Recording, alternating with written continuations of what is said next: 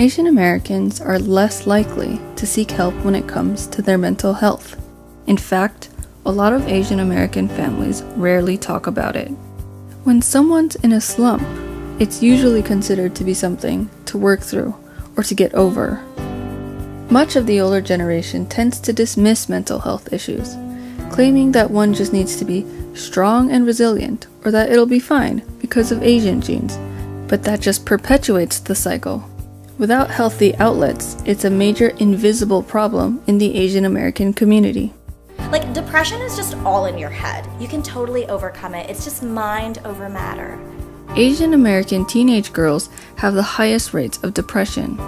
And although Asian American women have the highest life expectancy than any group in the US, they also have the highest suicide rates across multiple age groups. Asian adults are also the least likely to use mental health services. So, why is there such a huge stigma about mental health in Asian American communities?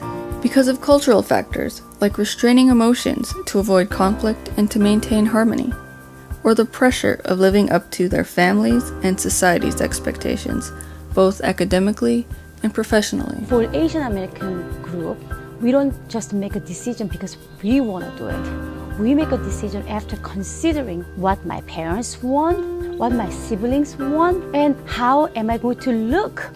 Social stigma and shame. Many families believe mental health issues reflect poorly on family lineage and can taint one's social standing.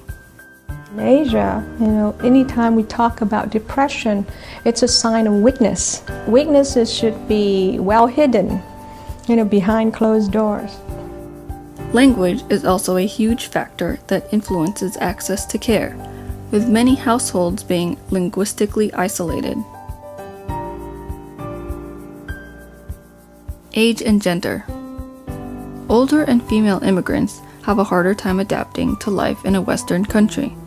There are many other cultural factors that create barriers to mental health services for Asian Americans. Not only do they influence mental health, but also the diagnoses of mental disorders.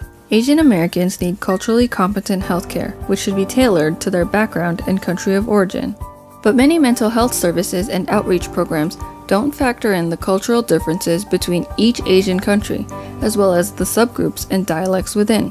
Many immigrants from Southeast Asia are refugees from tyrannical or oppressive regimes, and are at a high risk for post-traumatic stress disorder. Asian Americans born in the United States are at a higher risk for mental illness as a result of assimilating to American culture, which clashes with Asian values.